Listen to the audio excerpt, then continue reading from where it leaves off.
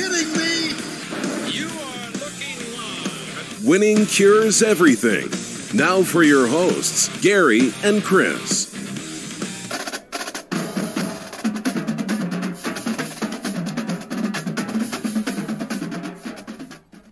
Welcome in, Winning Cures Everything, doing a bit of a different show today. I am riding solo. This is the April 1st / April 2nd show, recording April 1st. Podcast will be out on Friday, April 2nd.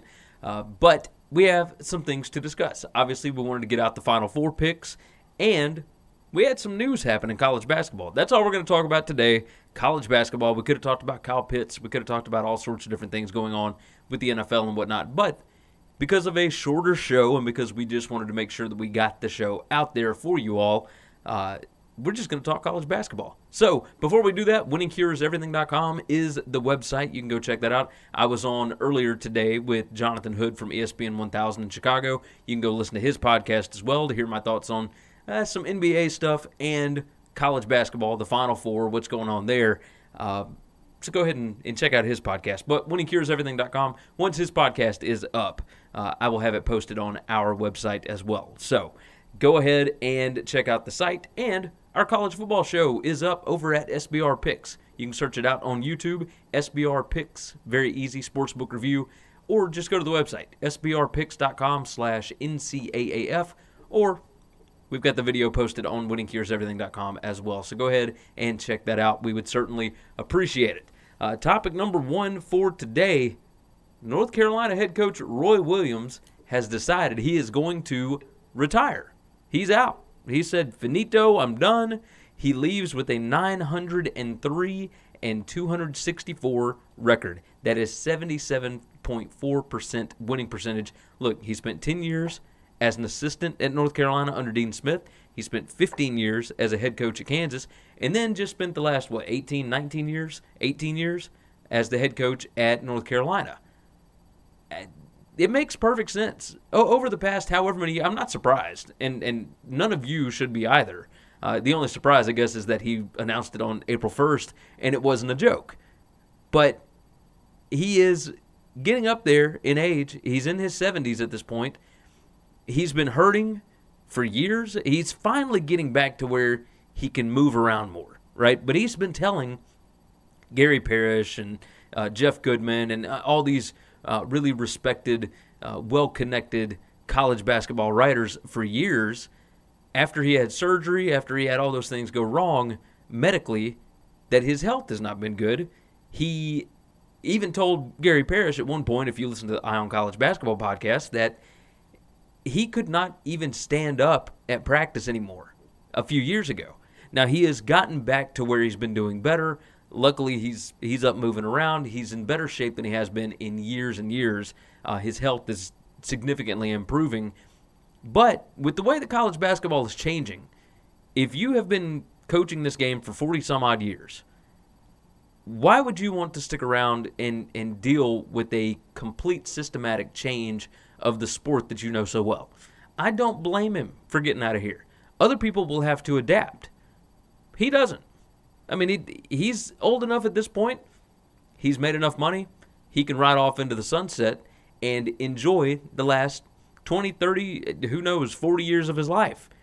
Why go through the hassle of it with all the transfers and the new NIL stuff and the way that the sport is changing? College athletics is completely different at this point than it was even 5 years ago. So I don't blame anybody for wanting to get out at this point. So Roy Williams, cheers to that. The question for North Carolina is, who's next? So, and I've had people text me already today and say they got to go out and go after Jay Wright, and they got to go after Nate Oates, and they got to go. That's not how North Carolina has done things, right? It's always been in the family with them. Now, should they go after the best possible coach? Absolutely. I do not disagree with that. Do I think they will? Probably not. Wes Miller played at North Carolina. He is the head coach at UNC Greensboro. They have done really, really well. He won a SoCon tournament this year. SoCon Conference tournament this year. Let me say it correctly. But he's a really, really good coach. That would not be a bad option. The other option, former ESPN college basketball analyst. I was going to say talking head, but it's same thing. Hubert Davis has been on the staff with Roy since 2012. I think he probably has a pretty good shot at it. And for those that ask, well, if you are just going to move it down the line and give it to Hubert, why would you not just go ahead and announce that? Well, part of that is, now that Roy is actually retiring himself, why not give Roy that day? And then you can give Hubert his day, because he has not been a head coach. So you do Roy today, everybody celebrates him over the Final Four, whatever. Next week, you announce Hubert Davis, and then he has his day, and everybody gets to celebrate him as opposed to celebrating Roy. I think it's really smart and a good way to do it, if that is, in fact, the direction that they go. Who knows what they end up doing? I mean, do you try and call Tony Bennett? Do you try and call Chris Beard, who just took the Texas job, who we'll talk about here in a minute? There's a lot of different really good candidates that would be great for this job, and this is, in my estimation, the best college basketball job out there. So any candidate that they wanted to talk to will actually sit down and have a conversation with them. John Calipari might sit down and have a conversation. I don't think that's the way that they want to go, and I don't think that's where Calipari wants to go, but you never know. So I think anybody that they call would listen. But for them, it's got to be the right fit, and I don't know that I blame them for sticking in-house. It's worked for years. It didn't work with Bill Guthrie. It didn't work for Matt Doherty, but it certainly worked with Dean Smith, and it certainly worked with Roy Williams. I mean, we'll see what happens. We will see what happens. Moving off of Roy Williams, let's talk about Chris Beard. Texas hires the Texas Tech head coach, and Chris and I talked about this on the show before. The fact that Texas would go and hire, little brother's head coach. And they didn't want to do it in football. That's why they didn't go after Matt Campbell, which we don't necessarily know that they didn't go after Matt Campbell. But either way, that Texas, their ego would get in the way, and they wouldn't allow themselves to go and hire a coach from another school in the Big 12 because they felt like they were better than everybody, whatever. Truth of the matter is this. Chris Beard is a Texas alum. That's one way to explain it away, right? The other side is, since he started as a Division I head coach in 2015, he is 142-60. That is over 70% winning percentage. He's never lost in the first round of an NCAA tournament, so that is definitely a step in the right direction. This man took Texas Tech to a national title game appearance and an Elite Eight appearance the year before that. I mean, that's insane. That is absolutely nuts to think about. But the guy can coach. Everywhere he goes, the team gets better from where they start the season until the end of the season. They're just a better basketball team every time he gets done putting together a roster. I think this is a great hire for Texas. I mean, he's already shown he went and hired UT Arlington's head coach as an assistant on his staff. Money is not going to be there'll be no issues with that, with this Texas staff. This bunch wants to win, and they want to win right now, and I think it's perfect for Chris Beard. I think that this job was his ultimate end goal. It's where he went to school. It's what he's known. Texas Tech was perfect for a while, and it's not like he wasn't getting paid at Texas Tech. But the resources that Texas can give you to win a national championship, which is what he's shooting for, vastly overwhelm what Texas Tech can do. It's just a proven point. It's easier to recruit to Austin. It's easier to get players there than it is to Lubbock. The amount of money that you can get in to build resources and whatnot, build facilities, everything else, Texas is already there. You're good to go. So I don't blame Chris Beard for taking this job whatsoever. The question would be, what does Texas Tech do next? I mean, who knows? It's definitely a good job. You're going to be well compensated, and the resources are good. They're just not as good as Texas. So what does their candidate pool look like? And as of right this second, I have no idea. We will probably get to that next week, but I could not begin to even come up with a list. I would imagine probably Abilene Christian's coach. I believe it's Joe Golding. That might work. I mean, Beard was an alum from Abilene Christian as well. he might have told them, and obviously they made it to the round of 32 this year. He's a pretty good head coach. That might work. North Texas's head coach, that could work. But North Texas's head coach is in the running for the Oklahoma job as well, along with Porter Moser. So who knows? Who knows what to expect from any of this?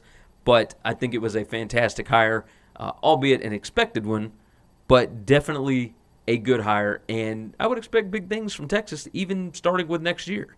I think he can stabilize that roster, and I think Texas is always going to have enough talent to be a threat in the Big 12 and in the NCAA tournament. So we will move on from that, and let's go ahead and discuss the Final Four. Okay, Final Four. We'll talk about the first game first. Baylor is a 5-point favorite over Houston. Flip over my notes here. Look, the big thing that Baylor does really, really well, they're number 1 in the country in three-point percentage. That is insane. Absolutely insane. But all their dudes can shoot it. Mitchell, Teague, good gracious. Who am I missing? I'm completely blanked. I cannot remember. Butler. Jared Butler. Good gracious. What am I thinking? Those guys are all ridiculous guards, right?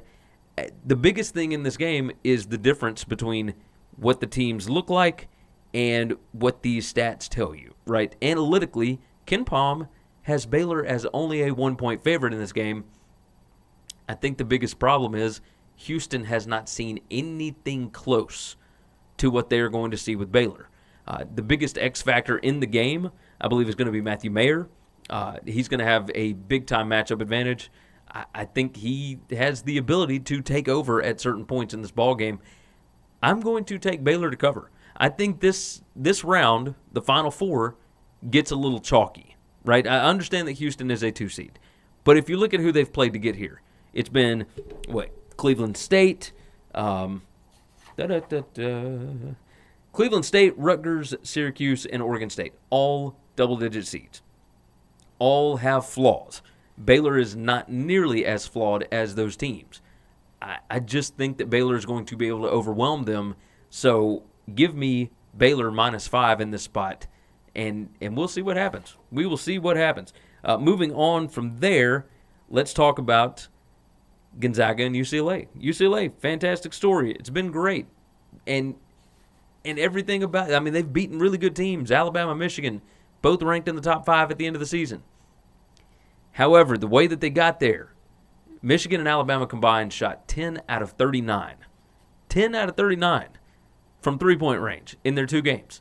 On top of that, they shot 17 out of 36 from the free throw line. I don't think free throw defense is a thing. I don't expect Gonzaga to be missing free throws. I also don't think that UCLA will be able to match up with them. They were able to match up with Michigan. They were able to match up with Alabama, but all of the teams that UCLA beat to get to this point were all flawed in some way. There was something that UCLA could take advantage of. With Gonzaga, there's nothing. This is the best team that I've seen in 30 years. They are unreal. Like, the way that they play, they make everything look effortless. I've talked about it for weeks now. Everything is so seamless. There are no issues with this basketball team at all. I just don't see where UCLA will be able to find any kind of an edge in this game. And the only thing they could do to cover the 14, not even to win, I don't think they can do anything to win. To cover the 14, you do what you've done and you slow it down. I mean, you're talking walk it up the floor, take 20 seconds before you take your first shot, that kind of stuff. Drag the game down. I don't know that Gonzaga will allow them to do that. Gonzaga's tempo is even faster than Alabama's. And, you know, with overtime, they ended up beating Alabama 88-78. In this spot, I fully expect Gonzaga to cover the 14, and I think their team total over 80 also hits as well. Those are my 3 bets on the Final Four for Saturday, and then we'll be back in plenty of time for